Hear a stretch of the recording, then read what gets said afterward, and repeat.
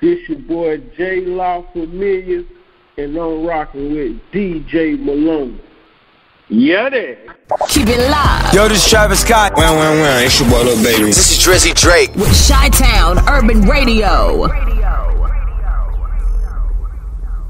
It's the one and only DJ Malone. How you guys doing, man? Chi-Town Urban Radio, Chicago 773. The best place to be in on any day, really, man. I wanted to say this first and foremost, man, before we get anything out the mud. R.I.P. to DMX. It's just been confirmed that he did pass away at the age of 50, and I want to give praise up to him because he was. I really respected his craft and what he had going on, man. So, with all that being said, I'm still bringing you guys artists or just people who are around who I just want to talk to and get to know, man. Like this next person that I got coming up right now, man, is really putting Florida on the map, and I really respect his grind, man. I've been checking him out and everything. Why don't you go ahead and introduce yourself real quick? Yeah, this your boy J Law Familia. Like I said, Florida boy, little small country town, Leesburg, about 45 minutes outside of Orange County, Orlando, and I'm representing the state, the Sunshine State. Hey, Jay's in the building, man. What's going on, man? Not much, man. Taking it easy, a day at a time, man. It's Corona. It's slowing us down, but we got to keep it moving. Yes, we do. Now, I want my listeners to get to know about you, man, because you really have a cool story, and I really like your hustle and everything, man. So let's go into a time machine real quick. Where did this all start, and where did this all begin? The music in general? Yeah, how did you get into music? Well, really, it was more so like my younger brother's dream. You know, I'm the oldest, and I only got one brother, and you know, he was into it forever. I was just like, you know, doing my own thing, and that was my little brother, and I ended up falling in love with it from him. You know, just doing it so much around the house. So it started with my little brother, you know, inspiring me to do it. And then once he did that, I realized I had a knack for it and I had a love for it. Okay. So now, who's some of your inspirations growing up, man? Like, who are you listening to?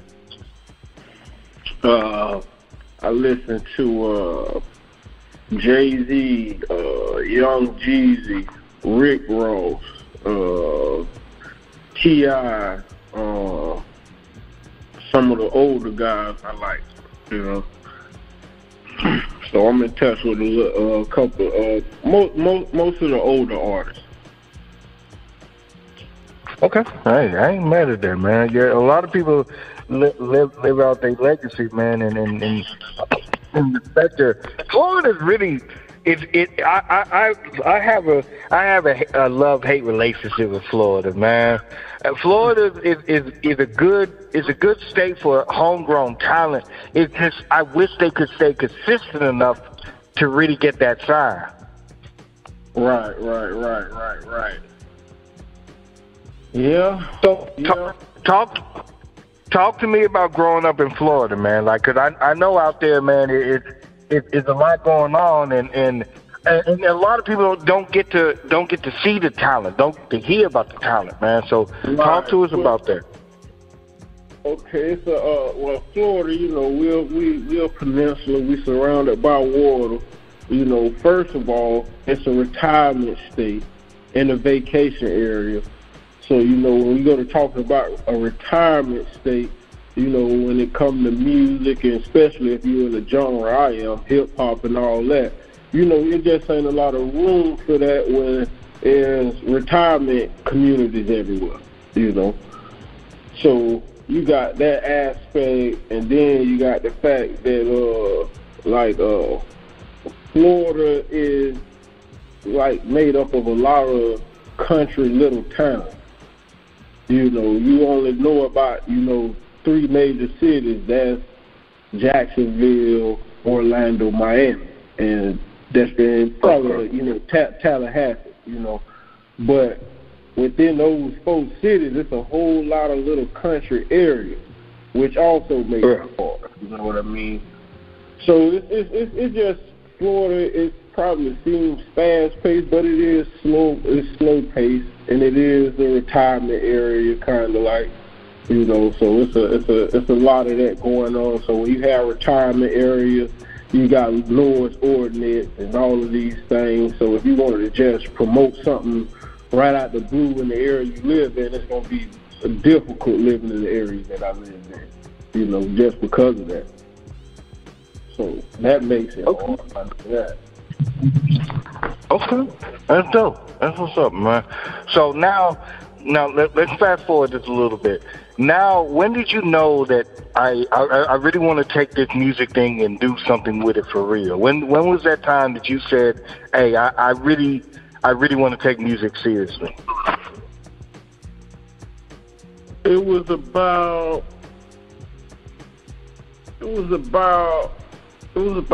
2 or 3 years ago.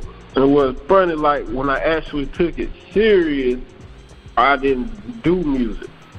When I took it serious, it was other things that I had to get out of the way first. Okay. So in order for me, because I got kids and stuff like that, I got a daughter that's in college, things like that. So in order for me to, and I still have younger kids too, but they pretty much, for the most part, are with their mom. All the kids that was living in my household are either grown up or in college now. So, when I get a child support bill for my other kids, and I get to visit them whenever they want to come see me or whatever. So for me, my thing was to go ahead and the kids that was old enough to go to college and stuff, make sure I made some type of way to help them out in that situation and all that. And my daughter still currently is in college. And once I accomplished those things and I had that set aside, I was going to, put all the chips on myself, But I just had, I just wanted to get my daughter that was going to college, I wanted to get her situated. So by the time she was like a junior or senior in school, I really started getting serious about it. And I got serious about making sure I saved and set aside what did I need to do for her so that I could actually really spend some of my savings on this music. Because you got one life to live, and, I'm a little older. I'm not like a young rapper, I'm a little older. So, and it's just an example to people never to give up on your dreams, because it's actually a dream that I've been had, but having children at a young age intervened, and I had to take care of my responsibility first. So, hey, that's nothing wrong with that, man, because it's all about legacy, you know what I'm saying? You want to leave a legacy to your kids, something that, that they can pass on to their kids, you know what I'm saying? Right. Yep, that's what I'm trying to do, and I feel like it ain't over until the time and until the clock stop ticking. Yeah. So how have you been doing this pandemic stage, man? Throughout this whole COVID stuff, how have you been? I've been good. My job was a plumber. I got into an accident, and I haven't been able to do it as of lately. But I own some other companies. But my main source of income was I was a plumber. So during COVID, I was always essential needs because I did plumbing and new construction. So as far as when COVID hit, it was kind of still. It wasn't good as it was, but I was going to work every day, so it was like, it wasn't a real break for me, because I was essential needs. So I got lucky in that aspect. I'm glad you're doing good, man. I'm really happy to hear that. And with all this being said, you got a new EP. I got a new EP. Yes, I do. Street Life, man. So let's talk about that. Street Life. Street Life is, man, it's a CD, man. It's to me, it should motivate you to get some money. You know, whatever your hustle is, whatever your craft is, man, whatever your dream is, whatever your goal is, man, it should motivate you to want to do that to the utmost, you know. And you know, my music is told from a hustler point of view. You know, I live that life as well, so my music is told from that point of view. But it's for anybody that's, you know, need some motivation. You know, I pretty much on every song, I'm gonna try to find some way to motivate you to go get a dog and have some fun. You know, live life. You know, so yeah, man. That go get it. It's a nice go get it. I think it's got a nice mixture. It got some hardcore, some offensive stuff. Then it got some stuff that'll make you think. You know, then it just got some stuff just right up in your face, real, that some people won't say, but I don't care. You know, so it just is what it is. How many tracks are on the EP? We got 7 on there. 7 tracks on there. Okay. Good handful. That's a good handful. 7 tracks on there. And they nice, full songs. It's like, you know, I like the old school artists, so I believe in full songs. And yeah. I believe in full songs, and I do believe in using words that, you know, that are really words. You know, I'm kind of old school, you know, but I think it's, I don't know. Like I said, I'm an old school, and I like the word play, and, you know, you listen to the music and think a little bit, sort of like a little bit of a storyteller, you know. But we got new kind of beats, and, you know, I applaud the new generation for what they doing for music too, you know. But I think I am the blend between both, you know. Okay. So talk to us about the single that's on there. What? Tell us about the single. Trap Happy. Okay. So I gotta ask, why that name? Cause it's like just like I said, most of my music in some type of way, form, or fashion is gonna motivate you to get money and whatever your hustle is. You know, it's when you serious about whatever your craft is, and you know, success is measured by what each individual feels is success. So whatever you do, that's your craft, and you feel like you doing a good job at it, I call that trap happy. That's what's up. I'm just telling the story from a hustler's point of view. Yeah. But hey, man, and if you got a barbershop and you doing 50 heads a day, and you get in your bag and you step out and you clean, you should feel trap happy too. So that's what that song is. That's why I chose that name. That's that go-getter mentality, though. And that comes from, like, you know what I'm saying? Like, I believe whenever, you know what I'm saying, it's that hustle mentality that you have, and you're expressing it in a way of like, hey, yo, this is the way I got to get for mine. You know what I'm saying? And there's nothing wrong with that. If anything, shit, people need to hear it. Right. Yeah, like I say, it will, because I listen to my own song to, like, sometimes, because this path ain't easy. Sometimes you feel down, or sometimes you ain't getting the response you want to, or the amount of response you want to. So, and what's strange is my own music motivates me to keep going.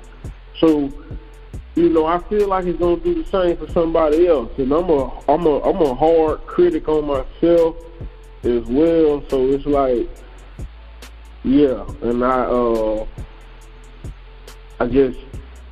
know. I just take my time and just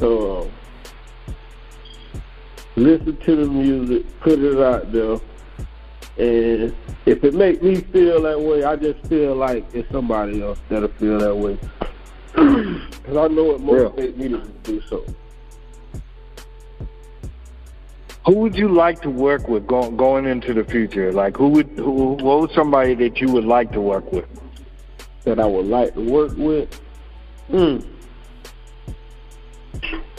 don't even know.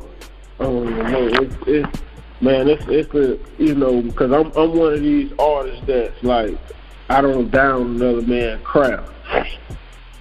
I respect it for what it is. So it's like, it's so many people that's good in what they do in music, and I'm one of them artists that I'm kind of versatile. You know, I can get on anything. So with that being said, there's so many genres and different types of music, depending upon what genre we're talking about, or you know, what type of beat we use. You know, my artists may change. So it's hard to answer that question, just depending on what I'm gonna do. Like sometimes I hear a certain beat and I might be like, oh yeah, I get on that. He might sound good like that on there with me. You know, it's like that kind of thing, because I do it from a real natural feeling. You know what I mean? Yeah. I get it. It's hard to pinpoint on the style. Right. That's why I don't have a favorite rapper. You know what I'm saying? Because I like all types of music, and some are better in different genres than others. You see what I'm saying? Music is too diverse to have just one favorite. Who would you? All right, let me ask you this, and not who, but where would you like to perform at? If you could perform anywhere, where would it be? Man, got to perform at Madison Square Garden.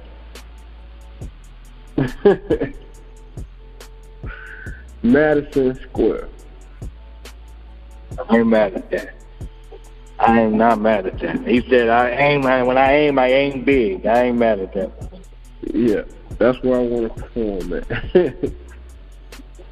Okay. That's dope, man. Well, Jay, I do appreciate you, man. We're coming down to nitty-gritty and everything. I wanted people to know one thing, though, man. I wanted to ask you this before we headed out. In the next 3 years, where do you see yourself as an artist, as a human being? Oh, man, in the next 3 years, I see myself accomplishing some things. The label, getting a little legs under it, start to move forward with the music career, because I really don't plan for it to happen overnight, you know. But I think my music is pretty good. 3 to 4, maybe 5 years tops, it should be, you know, it should be making some noise all across the globe. And so, you know, at that point, you know, the money comes. And me, I want to do something else when it comes. I want to start like these non-profit organizations to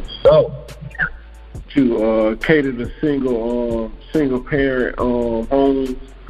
So if the music take off good within the next 3 years, I hope to see myself managing my label as well as being an artist and spending my rest of my spare time at these non-profit organizations, you know, spending some time with these kids around these hoods, man.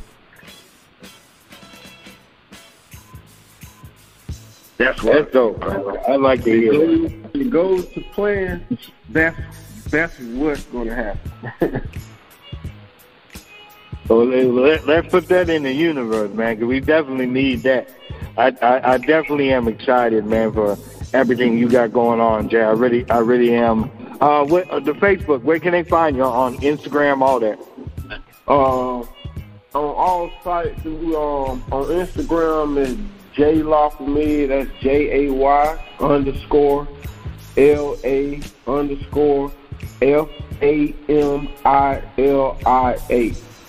And I'm on Twitter, TikTok, Facebook, YouTube, all of these sites. I'm on the JayLaFamilia. Just type in the same thing, JAY, put your space, LA space, familiar. I'm on all sites under that name. And as far as the music goes, if you want to find the music, I'm pretty much on all platforms. You can buy it off, the Apple Store. You can go to Spotify, pretty much anywhere they sell the music at. All the digital stores, and you can get it off Amazon. That's pretty much, if you type in that JayLaFamilia, something should come up. That'll get you, though. Oh, man. Yeah, I do appreciate you being on here, man, and talking with me, man. It's been a pleasure. I really am looking forward to see what you guys cooking up for the next time. Make sure you guys get his EP. Is the EP out right now, or is it still in the works? It's live right now. It's live. People can go purchase. Street life.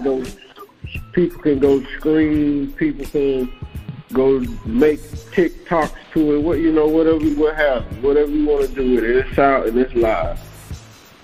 Okay, called Street Life, people. Make sure you guys get in tune, follow his story. I really thoroughly enjoyed you, man. And I'm interested to see what goes on. Oh, yeah. Thanks for having me, man. Y'all go check out that Street Life Volume 1 by JayLaFamilia. It's a must-have, a must-grab. I like that slogan right there. Must-have, a must-grab. Hey, I ain't mad at that, man. Jay, before you go, man, I'm the king of the drop. If you can you say, hey, yo, this is Jay, and I'm rocking with DJ Malone? Yes, sir. Hey, I appreciate that, man. I really do. All right, man. Thanks for having me, man. Oh, man, it's a pleasure, bro, and I really do appreciate you. Keep your radios locked to the hottest radio show on the airwaves. Chi-Town Urban Radio.